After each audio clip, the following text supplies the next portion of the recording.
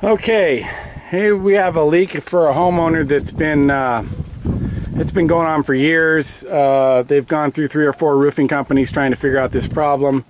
The actual leak is showing up in the house down here, about 10 to 12 feet away from where it's happening uphill here.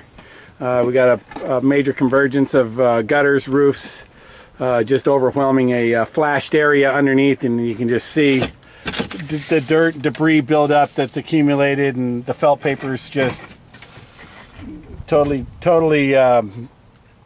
been water damaged, and letting the water get in under the flashing and go all the way down to the bottom and leak near that gutter straight down. So we got to tear this all out, replace the felt paper, extend the flashings out to handle a bigger volume of water, which the original contractor did not allow for, and then reassemble everything.